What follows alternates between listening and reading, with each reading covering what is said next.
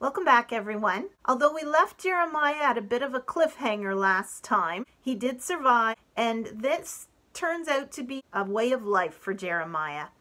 He gives a prophecy from God telling the people to change their ways, and then he's usually arrested or attacked by the officials. If you think it's a glamorous life to be the prophet of God, in Jeremiah's case, it was far from it. So today's story is called The King's Penknife. It's taken from Jeremiah chapter 36. For more than 20 years, Jeremiah went on warning the people of Judah to turn back to God before their enemies destroyed Jerusalem. Now, God said to Jeremiah, "Write down all the messages I have ever told you, from the time when Josiah was king up to the present. Perhaps the people will listen to them and be sorry that they have disobeyed me. Then I can forgive and rescue them." So what a wonderful God. For 20 years, he's having Jeremiah warn the people to turn back to God, turn away from the idols and all the sins that they're doing. God is still giving them chance after chance to repent. Will they take it this time? We'll see. Jeremiah bought a papyrus scroll, and papyrus is a reed that grows in Egypt. They would pound it flat, and then they would take strips of it and crisscross them and pound it again and stick them together, and that would form their paper. If you ever see pictures of papyrus, it almost looks like a plaid. You can see the crisscross weave of the reeds in it. And then when it's pounded flat and dried, they could write on it. So Jeremiah bought a scroll, and Baruch, his helper, began to write down everything that Jeremiah dictated. When they had finished at last, Jeremiah said, "Go to the temple and read the scroll to the people.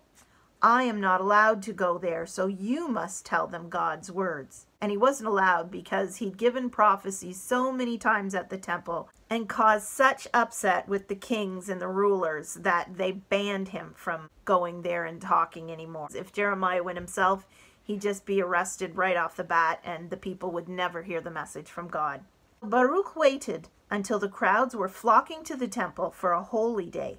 So they still follow the holy days even though they worship idols. Strange. Then Baruch read to them all that he had written down. One listener told some of the palace officials about the scroll, and they asked to see it too. Not all of the king's people were against Jeremiah. When these officials heard Jeremiah's stern words, they knew that he would be in trouble if the king were to find out. So they said to Baruch, "You and Jeremiah must hide while we take the scroll to the king. This is an important message, and the king must hear this warning." It was winter, and King Jehoiakim was sitting beside a blazing fire to keep warm. As his secretary read the first part of Jeremiah's scroll to him, the king's face grew dark with anger. He snatched the scroll and with his penknife slashed away the part that had been just read. He threw it onto the fire and watched it burn up. As his secretary continued to read, the king listened, but would stop him and cut off the section he didn't like and burn that part in the fire. And he did this over and over until he had heard all the warnings to the people, and the entire scroll had gone up in flames. "Arrest Jeremiah," the king ordered. But by this time, Jeremiah and Baruch were safely hidden by the officials who followed God. "Begin again," God told Jeremiah, "and write everything once more on a fresh scroll." Again, Jeremiah dictated, and again, Baruch patiently wrote, until God's word was in writing for all to hear or read from that day to this. Because you see, that was the foundation for the book of Jeremiah in the Bible. So Jeremiah had a difficult life. For 20 years, he repeated the same message over and over. Repent, turn back to God, or you will be destroyed for all your sins by your enemies. But no one listened to him. The king and his officials would repeatedly arrest and beat Jeremiah, but he would return to repeat God's message to his people yet again. Babylon, another nation in the area, was already conquering the nations that were surrounding Judah. This imminent threat would be apparent to everyone. And that's why some of the officials wanted to take Jeremiah's messages to the king, because they were hoping to convince him, look, we're in danger. Even God is telling you that we're in danger, and hoping that he would change his ways, that he would change the ways of the nation. But it doesn't work. They knew the king would be angry because he did not like Jeremiah.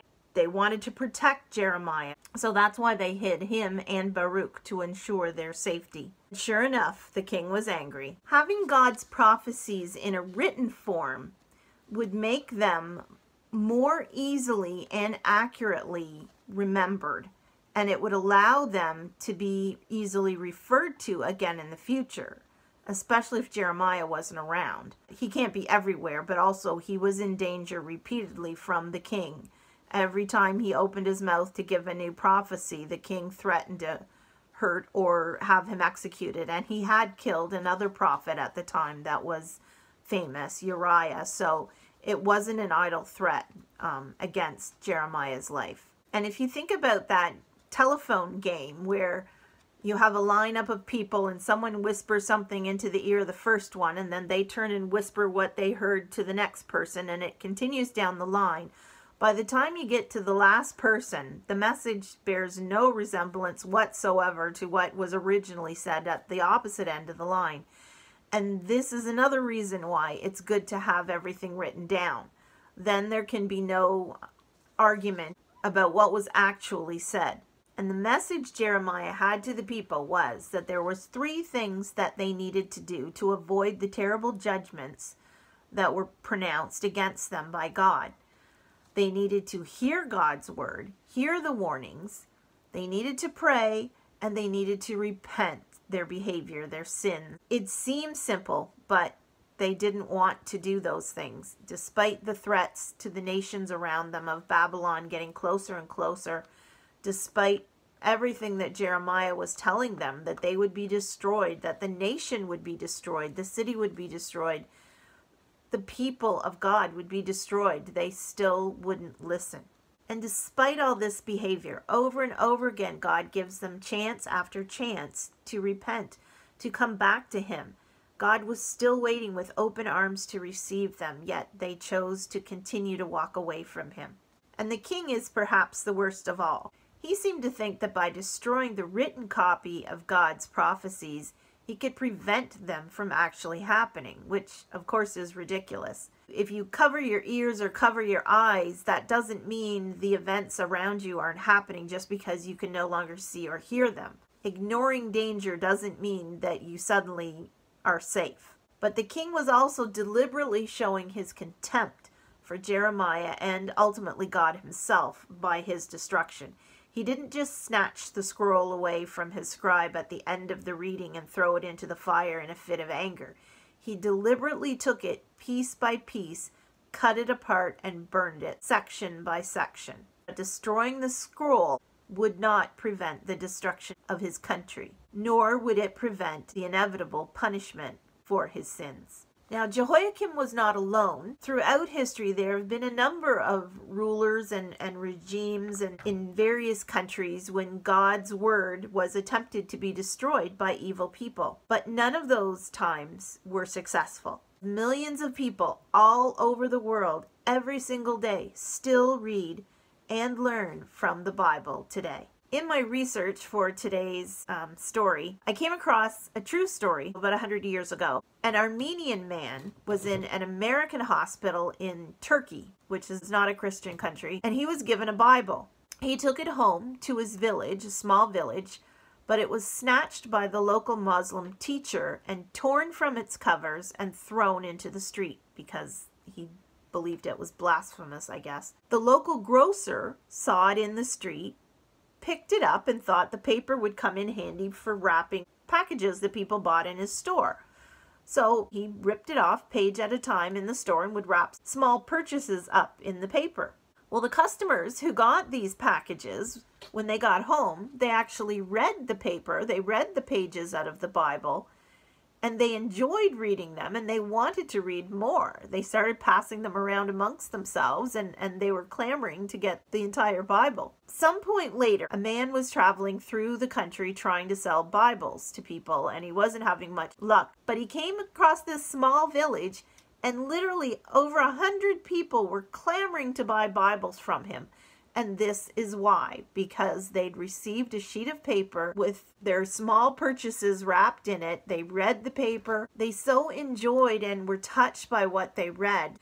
They had a taste of it, and they wanted the whole thing. They wanted the Bible. It meant so much to them. Even a torn up Bible, torn from its binding, paper shred and separated, has the power to make that kind of a change in over hundreds of people's lives. Jehoiakim's little effort of burning a scroll with God's prophecies on it had no effect whatsoever, other than to seal his own fate. One of the lessons we can learn from today's story is the importance of God's written word. Jeremiah's prophecies were written down thousands of years ago, and yet they're still there in the Bible for us to read today. We can learn from them today. We can learn what God expects of us, what God wants from us, and what type of being God is by reading the stories of how he's remained constant and loving throughout history. It's not enough to just listen to sermons and listen to services about God, but we need to read his word as well. Go right to the source and read what he has to say to us from the Bible. The best way for us to learn about God is to read about him from the Bible, and then discuss it with your parents, with your grandparents, with your friends, with your sister or brother. Make God's word come to life. It's not just words written thousands of years ago, an old history that has no meaning for us today.